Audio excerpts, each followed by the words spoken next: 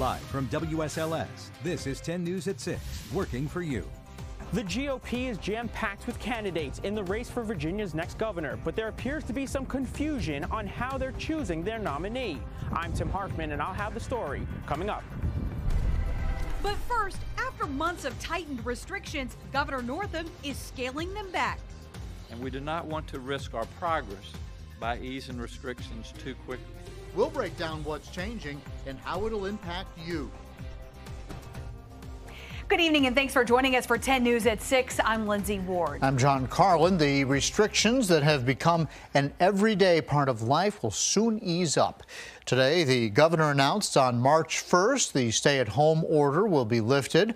Alcohol sales can now end at midnight, and entertainment venues can have more people. 10 News reporter Tosh Simmons joins us now live from the Berglund Center to tell us how they plan to bring back the music. Tosh? Well, John and Lindsay, as you mentioned, Governor Northam is encouraging Virginians to get outside to reduce the risk of COVID-19 transmission. And that's why the Berglund Center parking lot, not the arena behind me, will become the place to see live entertainment in the near future. Starting on March 1st, all entertainment venues are still limited to a 30% capacity, but outdoor shows can now host up to 1,000 people starting on that date. I think the messages for today, one, we encourage everybody to get outdoors. Now, as I mentioned, the shows coming up at the Berglund Center will be where I'm standing. They're planning 2 concerts in the Berglund Center parking lot this spring, with more likely on the way if restrictions continue as they are. Venue operators believe Northam's decision to increase capacity is a good sign for the regular shows we used to know returning by the end of the year. Live entertainment is very important, but so is just getting back to normal life. So I think Governor Northam loosening up the restriction on outdoor shows gives us kind of that beacon of hope that things are going to get back to better. While outdoor venues now have a 1,000-person cap under that 30% capacity rule, indoor venues remain at the previous limit of 250 people. Now, Governor Northam's push to getting outside also extended to regular gatherings. He increased the limit on those from 10 people to 25. For now, reporting live in Roanoke, Tosh Simmons, 10 News working for you. And those restrictions are able to be relaxed thanks to fewer cases and more vaccinations, but getting vaccinated is not always easy. A Roanoke man received his first dose last week at CVS, but tonight the pharmacy says he may never get his second one. He was on the waiting list for an appointment, and last Wednesday CVS called him with a leftover vaccine. VDH says they should have given him a date for the second dose, but the pharmacy says it's not guaranteed since he was on a waiting list. I was brought in because they had that vial they didn't want to destroy, and I think I kind of threw a wrench into their process at CVS. That's an issue that needs to be addressed by CVS corporate, and the Virginia Department of Health needs to address that too. VDH says that he should contact his vaccination location. CVS says that he should sign up for an appointment online. We're a few months away from your vote, choosing our next governor, and the race for the Republican ticket is packed with candidates, but it's unclear how they'll choose their nominee. 10 News reporter Tim Harfman is live near Liberty University. So, Tim, there appears to be some confusion today. Lindsay, that confusion involves the university because there were reports of GOP leaders saying that a convention here in Lynchburg is a done deal. However, LU says otherwise. As the race for governor shakes up, there's a shakeup on how Republicans will pick their nominee. Members of the GOP Central Committee claim they reached an agreement with Liberty University to hold a convention on May 8th while following COVID-19 guidelines. Officials say the event would be socially distanced, sort of a drive-by convention. But when 10 News reached out to Liberty about the plans, a spokesperson said a contract has not been finalized. The university released a statement Wednesday in part, quote, When asked by the Virginia GOP officials about the possibility of leasing portions of rental center lots off campus for a day to facilitate a COVID-19 plan for its convention, Liberty said it would consider it, provided that full rental cost for the use was paid. So far, Liberty has not agreed to any particular plan or contract. The university is making it clear parking lots and garages on the main campus are not an option, and they would rent space to the GOP as they do other organizations. GOP candidates Glenn Youngkin and Senator Amanda Chase say regardless of the process, they want as many people involved as possible. My hope is that all Republicans will come together and sign up to be delegates. And there will be a process to sign up to be a delegate. At least that's what State Central tells us. It should be up to we, the people, to choose our Republican candidates for governor. I've been very consistent on that, no matter what process is chosen. In a statement to 10 News, GOP Chairman Rich Anderson writes, quote, "We're talking with everyone involved and we'll have this straightened out very soon." Due to the governor's guidelines, there appears to be two options: either allow the Virginians to pick their nominee, or leave it up to the 72 members of the Central Committee. Live in Lynchburg, Tim Harfman, 10 News, working for you. Well, this Roanoke fire station beside me is now back open after more than 6 years of planning and construction. City officials and fire EMS staff cut the ribbon for fire station number 7 today. The city started that project back in 2014, working to preserve the history of the old station.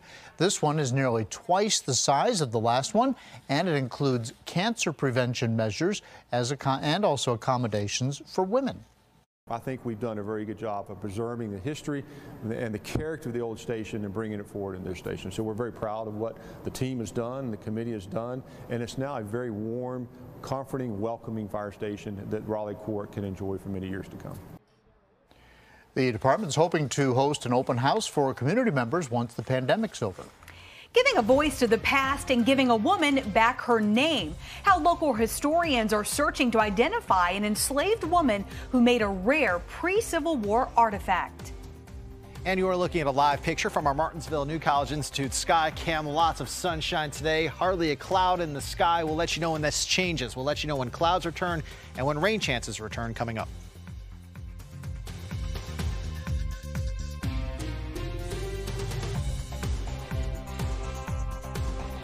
Know your zone. Get a tailored forecast specific to where you are. Your local weather authority, alerting you to the next weather maker moving into your zone, making it easier for you to plan ahead. Know your zone, only from WSLS 10. Today marks 5 years since that violent tornado tore through Appomattox County, causing the destruction you see between us here. Yeah, it killed one person and hurt several others. 10 News reporter Jessica Jewell shows us how the hard-hit community of Evergreen has recovered since then. A lot has changed in the last 5 years here in Evergreen. Far fewer trees, more homes now standing, and a new sense of community. But the road to recovery has not been easy, especially for those who lost the most. And of course, every day, think about it, but sometimes it's more so. Nancy Harris remembers it like it was yesterday, driving home, barely able to see through dark, heavy rain. She says it was like a war zone. She wasn't able to get home initially because of all the downed trees, but when she did, she found her home and her husband gone. He was the only death, but 7 people were hurt and more than 100 homes damaged. The EF3 tornado leveled homes to their foundation and rocked a community to its core. Evergreen is now back on its feet, and Nancy back home thanks to a partnership between WSLS 10, God's Pit Crew, and Spirit FM, building her a new home right where the last one stood. Rebuilding her life, she says, is thanks to that sense of community, love, and support, along with her faith. It's brotherly love, and God is in the midst of all of it. And you know what? He's taking care of me and my family and all these others that have had problems. So we're back. Evergreen is back. Nancy says it took 3 or 4 years for the community to rebuild, and she is so thankful for everyone who continues to support her. In Evergreen, I'm Jessica Jewell, 10 News, working for you. And 5 years later, I still think about that fateful day. I'll never forget the scenes from Evergreen, the noises of chainsaws, the helpful words spoken by the volunteers there to assist those who so desperately needed it. I will never forget talking to families who lost everything, their home, their car, their swing set. And no one, not one person, said, "Woe is me." Instead, they were thanking my team and I for keeping them safe during the tornado. There are moments in your career where you change who you are a bit, and the days I spent in Evergreen did just that. Those who survived the storm taught me what is truly important, and I am forever grateful to you for that. We've had 41 EF3 tornadoes on record in Virginia. The most recent was in Franklin County in 2019. Most have occurred in eastern parts of the Commonwealth. They are fairly rare for our state, but again, we've had certainly a couple of them here over the past 3 to 5 years. We had, of course, the Franklin County one. That one had maximum winds 159 miles per hour, April the 19th of 2019. We had the tornado that impacted Timberlake, went north into Elan. That happened on April the 15th, 2018, had maximum winds of 150 miles per hour. And we had the Evergreen tornado that we just talked about with winds of up to 140 to 145 miles per hour. Thankfully, today was a quiet day for us. We had high pressure and control that brought us sunshine. We do have rain showers extending from New York into West Virginia and Kentucky. Not out of the realm of possibility for us to pick up on just a couple of showers here from Highland County south into Bland County as we head into the overnight tonight, but those I think will be pretty much few and far between. But midnight, 1, 2, 3 o'clock in the morning, don't be surprised to perhaps have a couple of showers, maybe even a snow shower into the Allegheny Highlands. As we head into Thursday, any clouds around are going to go away in the mountains, and you folks in Lynchburg and Southside are going to be mostly sunny all day long. Clouds then really arrive in earnest for us here as we head into Thursday night. Around 3, 4 o'clock in the morning on Friday, we could have certainly a couple of snow showers, but those will be short-lived as by 8 a.m. Friday, we are dry again. Then another round of precipitation will impact us here later Friday afternoon into Friday evening. And parts of the Highlands, New River Valley, Mountain Empire could see any rain showers changing over to a mix. Certainly some snow showers possible for areas in the mountains as we head Friday evening. Even a light accumulation possible in some spots. Now it's mainly rain for Lynchburg and Southside locations. Saturday, we're going to have another round of moisture move in. Most of the rain on Saturday will be in the morning, turning more intermittent in the afternoon. Sunday, we're going to have rounds of rain, and some of the rain we see on Sunday could be pretty heavy, and then the rain will start to let up here by Monday morning. By the afternoon on Monday, we will start to dry things out, but it's going to be a very wet go of it for us here as we head into Saturday, Sunday, into the first part of Monday. Could see 1 to 3 inches of rain, maybe isolated higher totals as we head again Friday through Monday. Little to no chance for freezing rain, and localized flooding will need to be monitored very, very closely. Now, as we go into the weekend, that's where we're going to see the heaviest rain. Could see a ½ an inch to an inch of rain on Saturday. Could see an upwards of 1 inch to 1.5 inches of rain on Sunday. And then the rain lets up as we head, say, towards lunchtime on Monday. But before that happens, could pick up an additional ½ an inch of rain Monday morning. 53 Hot Springs, 60 in Wytheville, 67 Roanoke, 64 as we speak in Martinsville. Tonight, skies are mostly clear for the most part. Again, a little more cloud cover towards the mountains, maybe even a couple of stray showers. Overnight lows 35 to 45. For tomorrow, we're not as warm, but we're still unseasonably warm, if that makes sense. Temperatures today lower 70s, still above normal tomorrow with highs mainly in the 50s and lower 60s. Your extended forecast. Highs only in the 40s on Friday. Some of us may not get out of the 30s on Friday. Saturday, back into the middle 50s. We stay in the middle 50s Sunday, falling into the 40s Tuesday, rebounding into the 50s again by Wednesday. Wet off and on this weekend. We'll dry things out Monday afternoon, and Tuesday and Wednesday we'll see more sunshine. News and notes. It was discovered today drinking was not a factor in Wood's crash, and no charges are expected. NBA playoffs set to begin May 22nd. And Richmond and Martinsville hopeful to welcome fans back this season after Governor Northam's announcement today. All right. Nice play. Nightly news is next. We'll see you at 7.